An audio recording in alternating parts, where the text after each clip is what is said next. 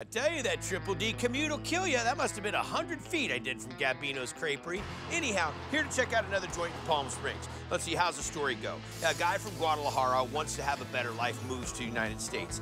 Gets here, finds a restaurant, buys it, gets married, has kids, brings family recipes, and he's been doing it for 37 years. That's the real deal. And this is El Mirasol.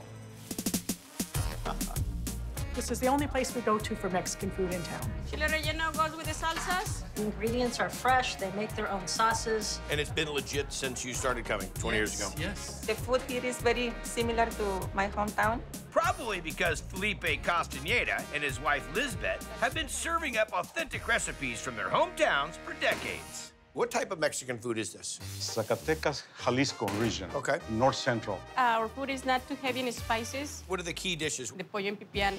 Pipián on the pollo. I've had the pollo and pipián many times. You can taste the pumpkin seeds, the spices. They always come with some nice rice and beans. It's really good. Okay, chef, what are we making? Pollo and pipián. So chicken and pipián is the Pumpkin seeds. We start with the chicken. water, Garlic, tomatoes, onion. and then chicken breast, bone on, skin on. For flavor, the salt, And how long are we gonna let this cook for? an hour 30. What is the next step? The pipián sauce.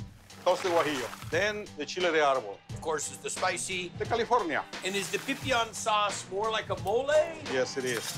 Toast them around until we start coughing and sneezing. You can smell them right now. Now we soak the chiles. Next, pumpkin seeds. These are more delicate. Gotta keep an eye on it. The smell tells us. Yeah, when it's time to go. Pumpkin seed with the shell, They take a bit longer. right? And then the blue corn. The way he does it.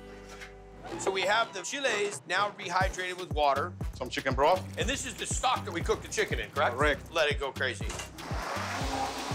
We put the oil, Cook that off like a steam bath in Flavor Town right there. chicken broth, The pumpkin seeds and the blue corn, are those gonna get mixed with some water? some chicken stock, and water. And then puree that We thicken it with the seeds and the corn. How long will it cook? 35 minutes.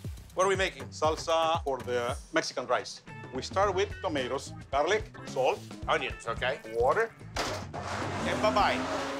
Now we go with the rice. Stir the rice until it gets kind of a brownish color. That's what's gonna make it nice and flaky. Add the salsa. Chicken stock? Cook 35 minutes. Now we're going to plate the pipián. Okay.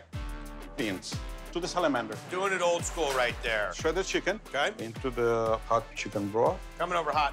Look at that Rice. nice flaky rice like that. And the chicken, I can't wait to try this. pipián, This sauce is gonna be legit. What is this here, chef? salsa doña diabla. We do that from scratch. All right, good looking tortilla. The freshness of the tortilla is really good flavor. The chicken is tender, the diabla.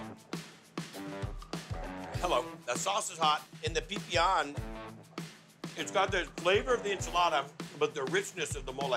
Outstanding. The rice is nice and light and flaky. The beans are creamy and silky. That's gotta be something you could serve to your mom. I mean, legit. Pollo pipián right here. Pollo pipián tastes a little spicy, but really good. Their chicken is outstanding. Every place in Mexico, they got different type of rice. This is the right rice.